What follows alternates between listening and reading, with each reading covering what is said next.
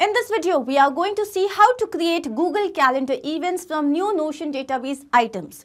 So here, every time a new database item is created in Notion, which is a note-taking web-based application, so here automatically an event would be created with the details that you have received here on Google Calendar. Now, how can that be done? For this, you will have to integrate the two applications, and the same thing can be done using Pabbly Connect software. Here, your trigger application would be Notion and your action application would be Google Calendar. Now, how can you do this yourself? Integrate and automate this entire process. To understand that, let me take you to my screen. To begin with the process, we are first going to type the URL pabbly.com/connect, and here we have reached the landing page of this software. On the right hand side, you can see two options, sign in and sign up for free. So if you are an existing user, simply click on sign in. If you are a new user, click on this tab sign up. It won't take more than 2 minutes. And also at the time of account creation, you will get 100 free tasks. So now I'm going to click on sign in. And as I do that, here we have reached all applications page. Let's click on access now for Pabbly Connect. And here we have reached the dashboard of this application. On the right hand side, you can see a tab create workflow. Let's click on this. Now here my objective is every time a new database item is created in Notion. So let's say that I've got a seminar. What I'm doing is I am filling in the details of all the registrants who have applied for the seminar. And now I want that every time a new database item is created there, then automatically the same person must be added to an event created in Google Calendar with the same name. So I'm going to name it as create Google Calendar events from new Notion database items. Now let's click on create. As we do that, here we have reached another window which has got two extremely important events. One is trigger, another one is action. Now triggers and actions are basically those two principles or concepts on which this entire automation works.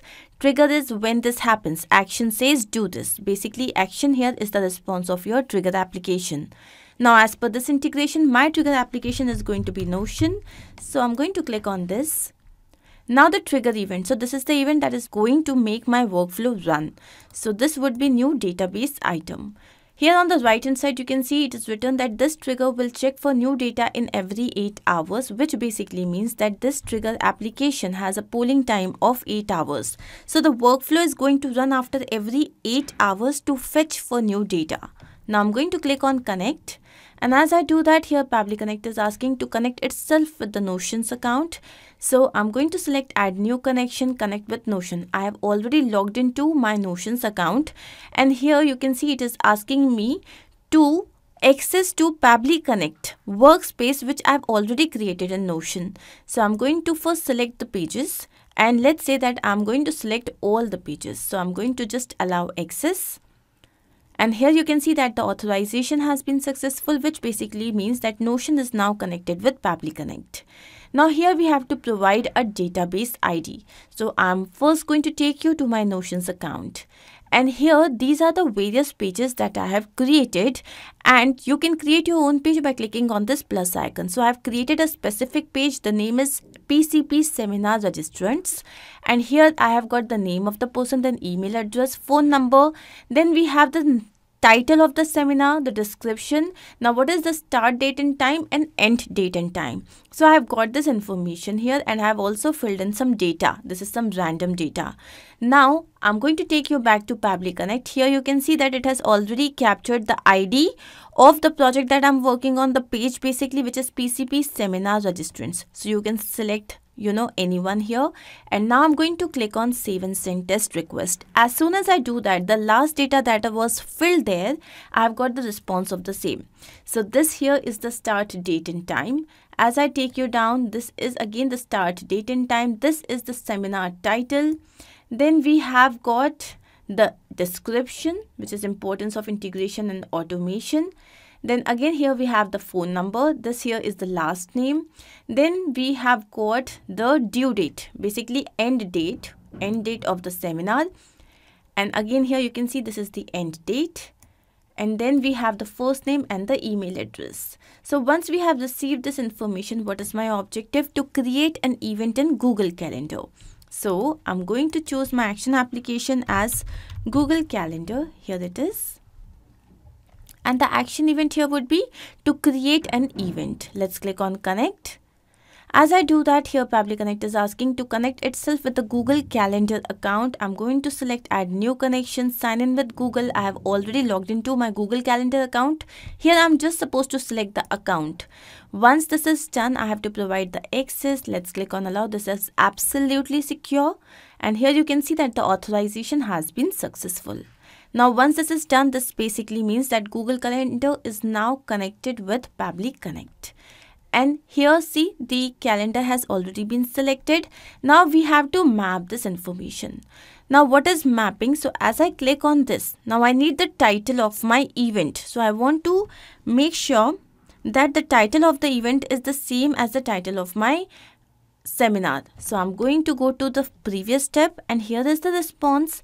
As I scroll down, now here you can see integration and automation. This is the title. So I want an event to be created with the same name. Then we have got the description. So again, as I click on this and I write description, so you can see importance of integration and automation software in current scenario. Now this process is known as mapping. So mapping is that I already have this information in the previous step and I'm just going to retrieve it here. And why is it important? So that every time the workflow runs, it can take the new data into consideration. If I had written integration and automation manually, so even for the new workflow, it would have taken integration and automation only. So it was stuck with the manually written data. That is why we have to map so that the new data can be taken care of. And that is why mapping is important. So here I have mapped description. Now comes the location. So if you wish to add this, you can do that. I'm going to leave this blank. Then we have the start date and time. Now here the start date and time. So let me show you start. So here we have received the start date and time in this particular format. But here we are asked to provide the time in this format, which basically means that I have to now change the format of my date and time using a feature by Pabbly, which is date time formatter.